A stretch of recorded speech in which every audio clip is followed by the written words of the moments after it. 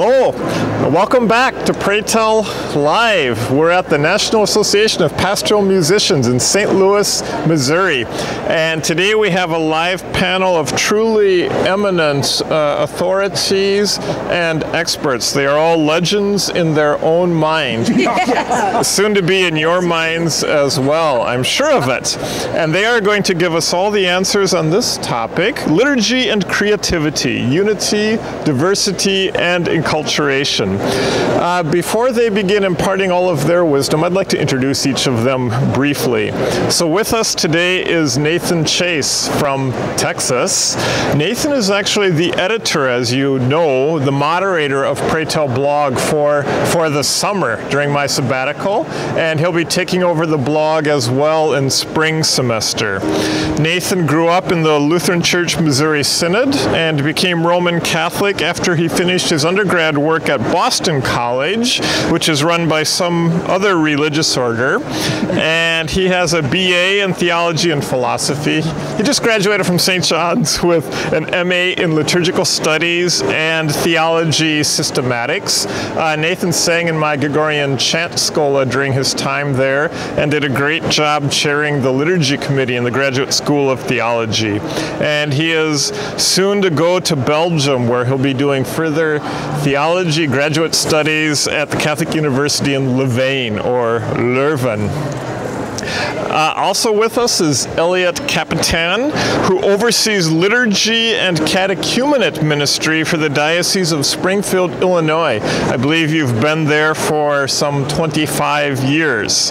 Eliot is a faculty member for the Diocesan Lay Ministry Formation and Deacon Formation Program, and active with the FDLC, the Federation of Diocesan Liturgy Commissions.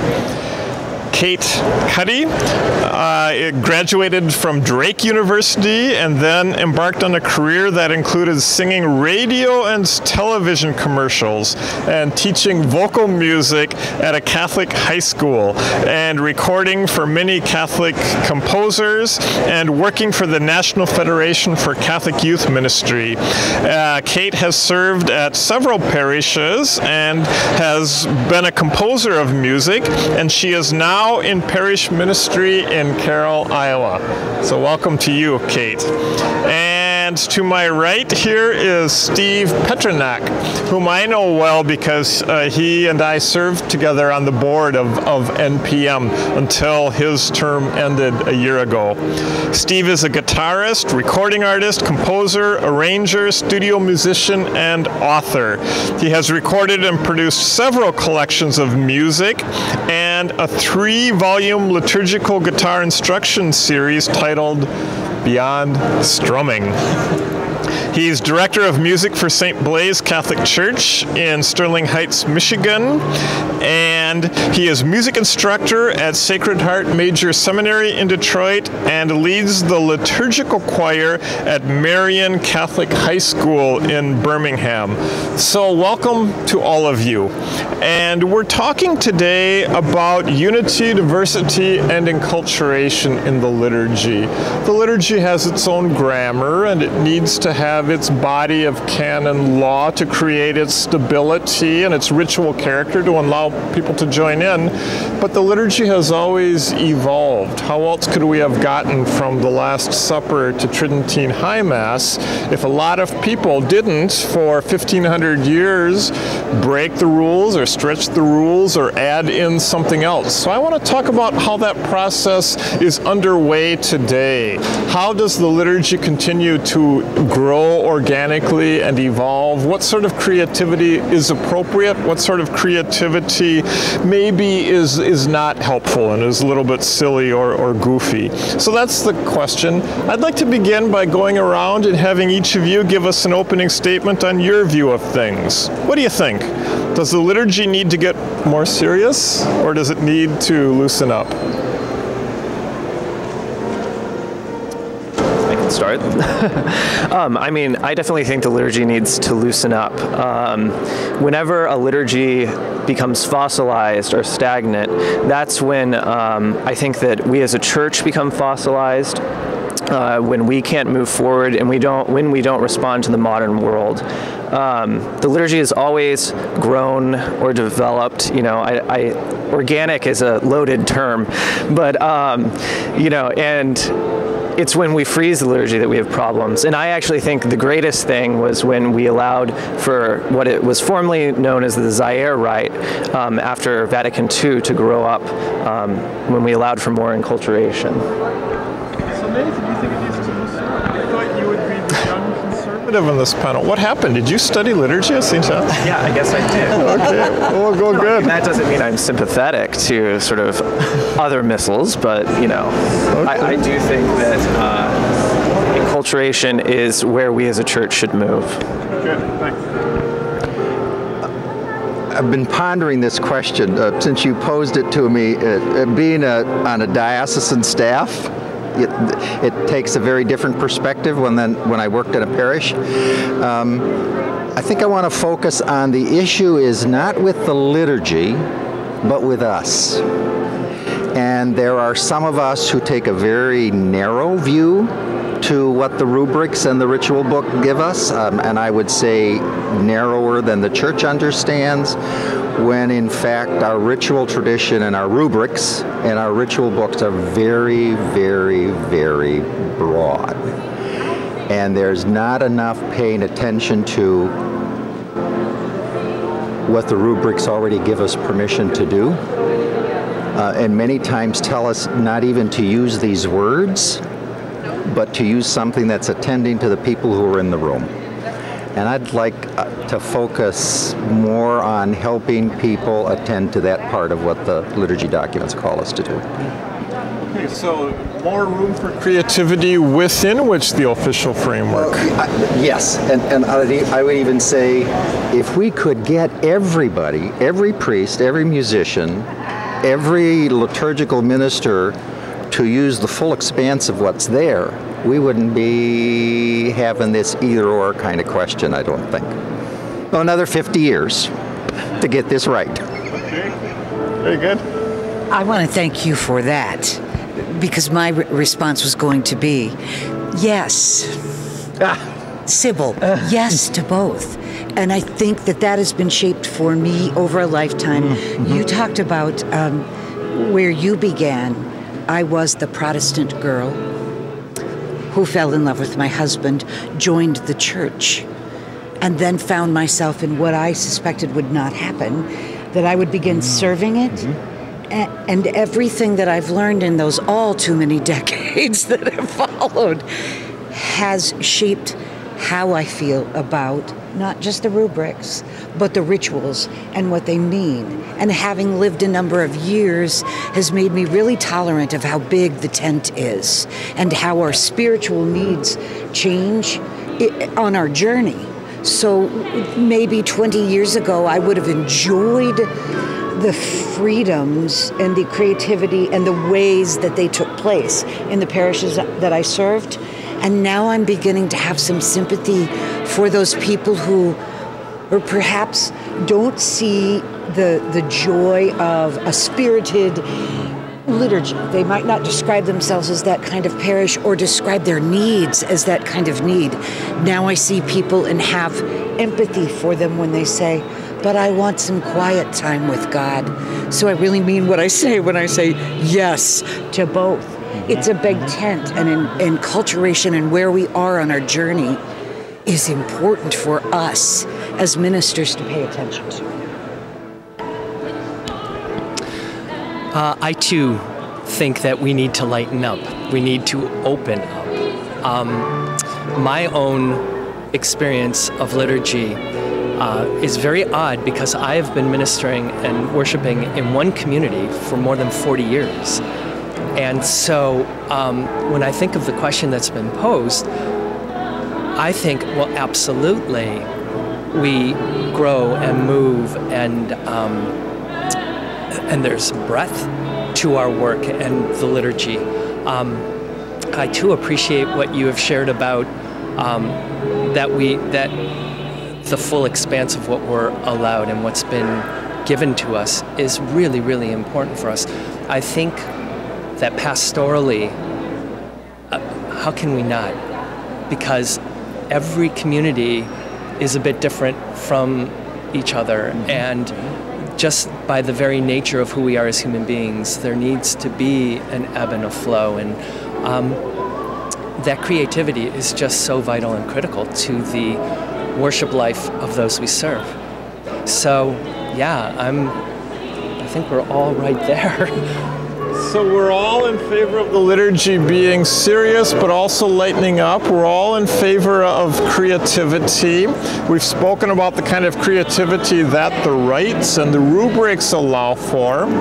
But I want to push us on how much you think we ever need to stretch what's in the books for the sake of enculturation or for the sake of respecting a local community. And maybe we could help our listeners to get a sense of when that might be appropriate or not. You know, St. John's Abbey, where I come from, with the new general instruction in 2002, we really moved toward following the norms as our starting point, but we weren't 100% about it. And I'll just say, since we broadcast it, it's no secret, we stand for the Eucharistic prayer. And our judgment was that if we were to move toward kneeling, it would not be a good step for our community. It would really contradict our long-standing monastic practice. We also have lay, male and female Eucharistic ministers, even though there are plenty of priests there, and the norms do not allow this. The decision was, even though we're moving toward the norms wherever possible and putting back in the genuflections and added back the lavabo and using only licit bread and all of that, it would hurt people to say only priests can distribute, and to change a long-standing practice would be divisive. So our decision is to follow the norms, but not always. What do you think? You can maybe give us examples or anecdotes. Are there cases where you don't follow the norms and you think that's what the Lord Jesus wants you to do? Nathan looks like he's ready to... Yeah, just before we started that discussion, I just, and I'm going to show my historical liturgy card.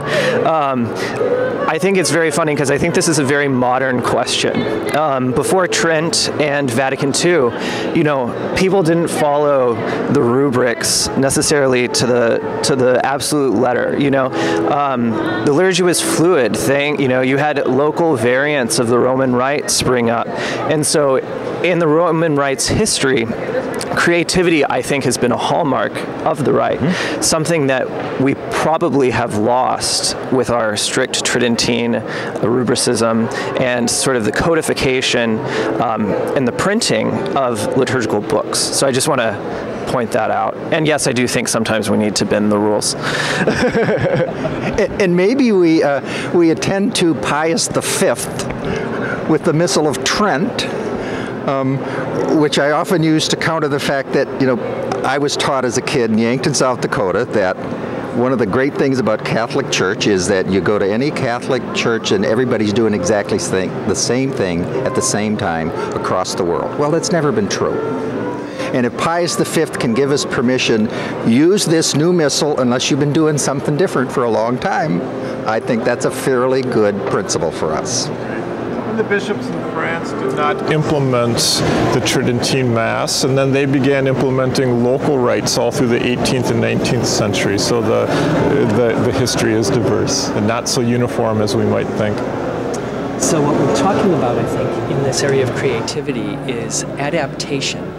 Adaptation from the perspective of how does this rite speak best in this community at this time. And two kind of anecdotal examples of that, coming from both of them coming from experiences of the Triduum. And there is a community that we are aware of that on Holy Thursday, instead of washing feet, the pastor has decided to polish shoes instead of washing feet. That, to me, that kind of adaptation feels a little bit odd. I don't think it would work in our community, but I don't know this person's community. But I'm not sure that that's an adaptation that is at the spirit or heart of what was meant from that, or could it be? Let's think outside the box. I mean, I didn't think that's where you were going to go with that example. Hands and other parts of the body just makes no sense. Sure. But if we're looking at what washing feet meant then, shining somebody's shoes is probably one of the closest things to me, right off the top of my head, that may make some sense. Yeah.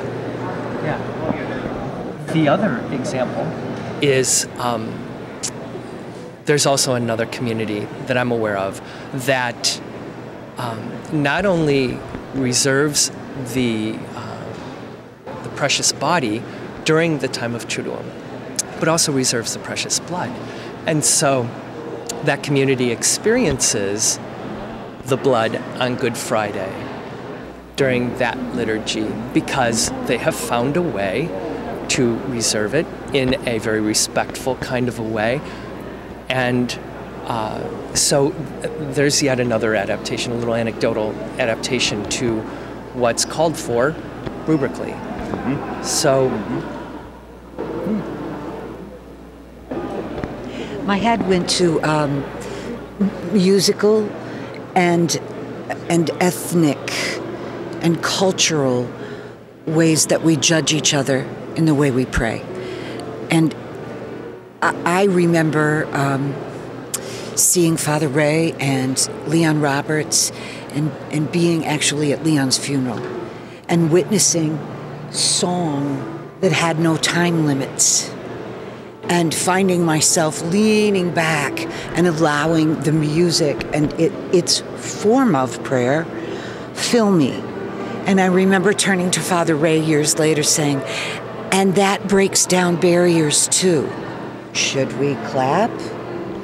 Is that the notion of the kind of reverence that our worship deserves? And that answer would change culturally from the African American gospel tradition to a Hispanic community whom I've heard Jaime say, we cannot worship being still.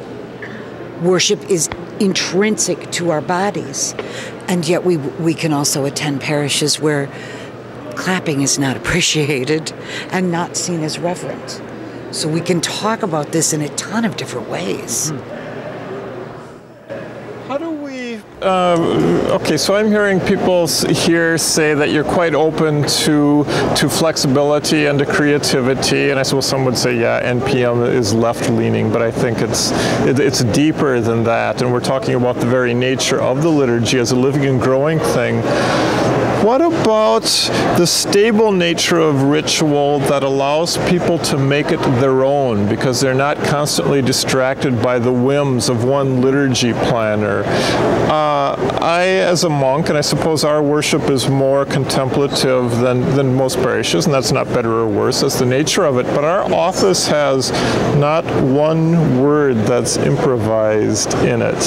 This is the opening verse, it's the nature of the monastic office. These are the Psalms, the litany is written out, it's the Lord's Prayer, then there's the blessing, it's no announcements, no advertisements, it's like public radio, it's what draws people to it.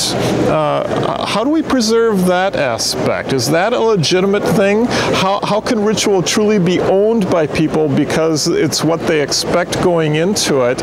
And at what point does creativity disturb that for people and not draw them in? I'm playing devil's advocate, you understand. You are, and I'm laughing, smiling, thinking, but that's what liturgy is.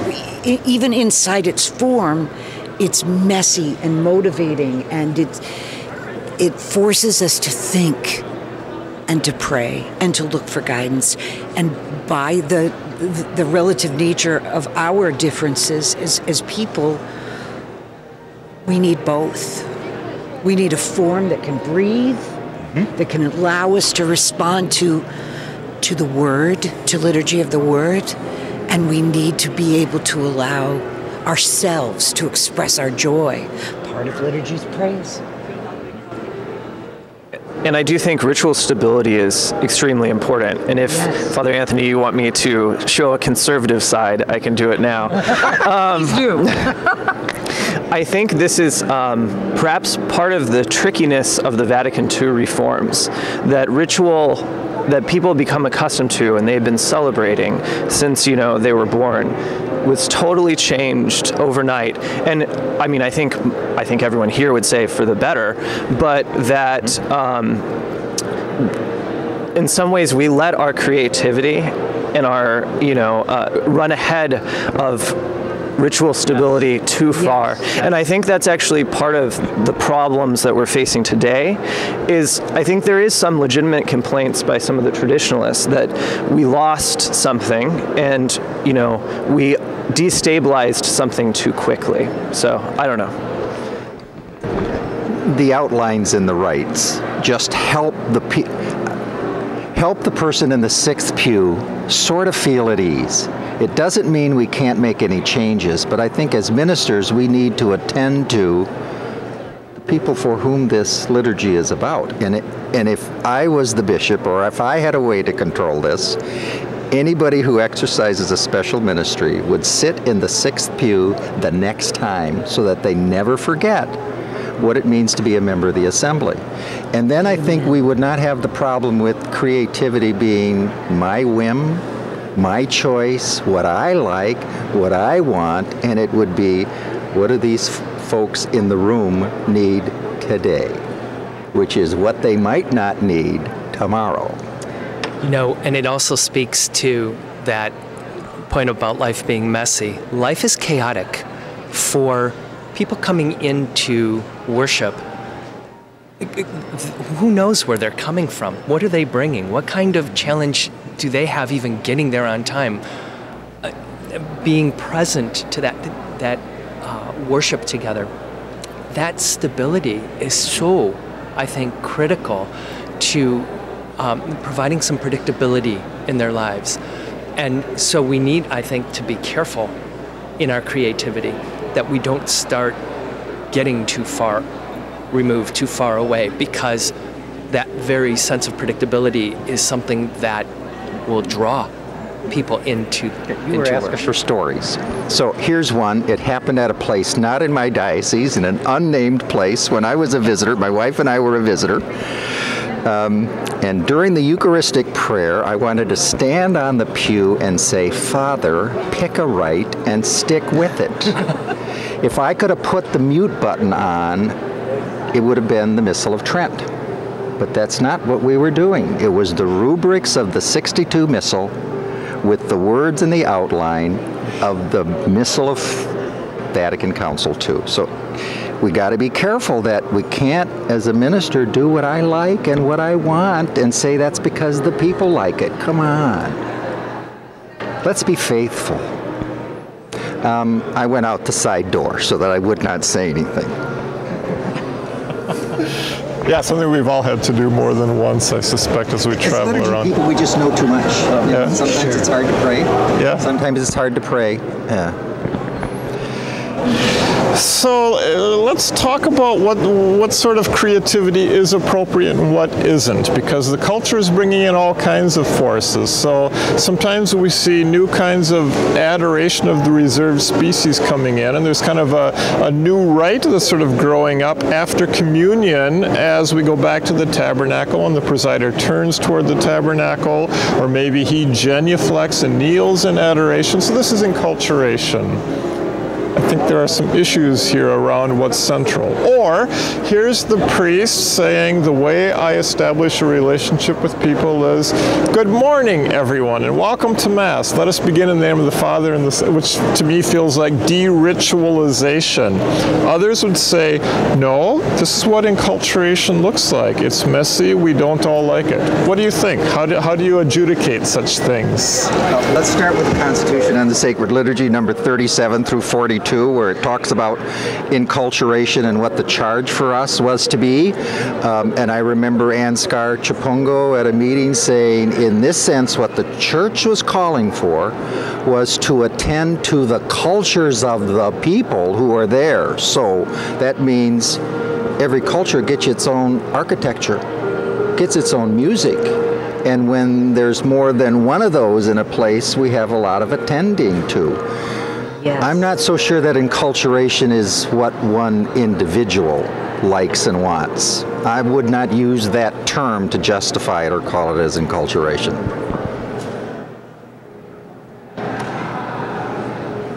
You first.